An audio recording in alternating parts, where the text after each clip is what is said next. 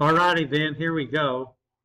They want us to solve this by graphing. Well, they didn't tell me I couldn't graph on the calculator. So I think I'm just going to let the calculator graph those. We want to find the intersection by graphing. So let's do negative 3x and plus 6. And then down here, let's do 5x and minus 18. And let's graph them.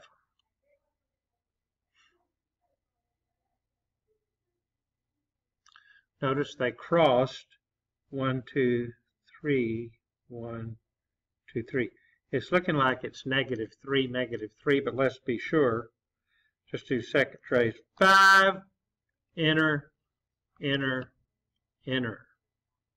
It was 3, negative 3. So you do 3, negative 3. And we solve by graphing. We just graphed them on the calculator. That's my suggestion. If you want to graph them by hand, I say knock yourself out. The next one we'll do is 5. We'll be right back.